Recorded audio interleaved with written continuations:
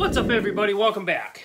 So, was catching up on some YouTube videos this afternoon, and I come across Todd H at Lugnut's Hot Rod Garage, and he proposed a new question for the community. What was your first build as a YouTube channel? Or what was the first build you showed on your YouTube channel? Something like that. Or what was the first build that you built ever? Well, I don't have that build anymore. That went to Ryan. I can tell you that was a 68 Roadrunner kit. Quick backstory. About 11 or 12 years ago, I picked up the hobby again, built here and there, and then got really serious about it about 5 years ago. Built a whole bunch of stuff, started, adding plug wires, this and that. Decided to start a YouTube channel a year ago, and the first build that I decided I was going to do on my YouTube channel was the Fred Henry appreciation build. So, what did that build entail? Well, I had been watching Fred for a few months, learned some stuff off of his channel, all admired his builds a great deal. So I needed to build something Pro Street, but I wanted to build something different that was Pro Street. So what I did was I looked at my, at the time, very small stash of kits. It was like 40 kits. And I had the Racer's Wedge, and I thought, man, that'd be cool if it was single rear axle and Pro Street with a cool motor in it. That'd be cool. And then I could also build something to go on the back of it. And I had just picked up the Moon Eyes Dragster kit, and I thought, it's perfect. It's meant to be. It's meant to be. So that's what I did. So this was the very first, if you go back into my videos, I had a couple of videos where I talked about some stuff. They were awful. They were, I mean, whose first YouTube videos aren't? I'm sorry, guys, but it's true. So this was the first completed build. So I'm going to show it to you. There it is. The Fred Henry appreciation build, the Racer's Wedge, done my way, single rear axle, Pro Street, with the Moon Eyes Dragster on the back. So let's take the Dragster off the back. You got all your tools in the back. Some of them are glued in, some of them are not. I think those slicks are, but the gas can is not.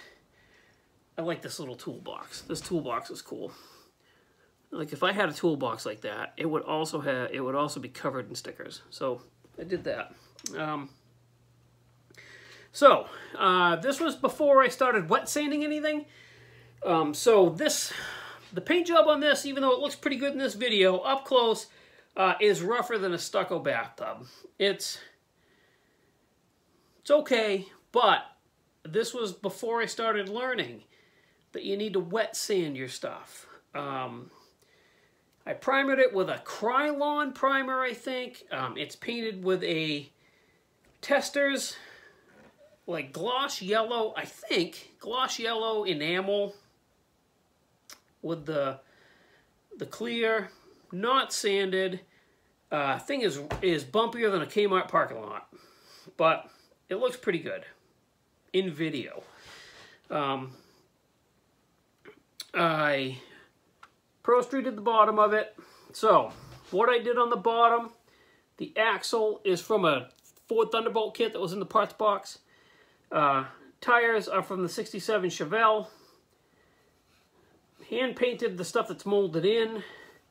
You'll notice the engine, automatic. This kit came with a standard, I believe. Automatic transmission. Painted this like a carrier bearing because I figured something with a long drive shaft would have a split shaft. Built the boxes underneath out of styrene plastic, so it just didn't look like this was just empty space. Hand painted with gloss, semi-gloss craft paint. Doesn't look that good. Again, I've learned I would do things differently nowadays. I built the doors out of flat styrene, made the hinges, made this look like a door so that this would look like a single wheel well. The trim is Molotow pen because I hate bare metal foil. We all know this. So, the interior, two-tone brown and tan. It's tough to see. The shifter, a handmade that's to look like a B&M style, like ratchet shifter. So that's a battery that I sanded the top smooth, drilled a hole in it. I used a parts box shifter in the top of that. It's hard to see, but there are I had gauge decals in the extra decals that I had, so I put those in there. Custom front end. The hood had, so what happened was, I cut the hole for the hood, and it looked like a blind person did it. I didn't do a good job at all. I was like, So what I did was I molded on a scoop from the parts box and cut the hole a little bit nicer to clear the blown small block Chevy that's out of the 29 Revell Roadster kit. Obviously wired my battery, ran a line for the washer fluid, did my own coil, wires, detail painted everything, used some black wash on stuff. I think, other than the paint, this came out really nice. Also, I think I've learned over the year that I've been doing this that I would probably do something different with this.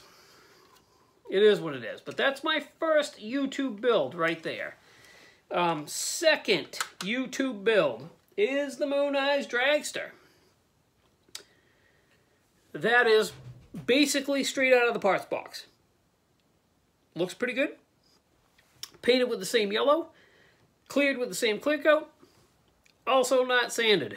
The only thing I added to this kit is I did black wires. And I added a parachute cable. So that's that. Box stock. And I think it looks pretty good together. So I've learned quite a bit. You've seen my newer builds. I'm wet sanding, I'm airbrushing, I'm polishing, I'm doing all kinds of stuff. So in the year that I've been doing this, I've advanced in my mind quite a bit. But that's it. So that's my answer to Todd's question. Your first YouTube build.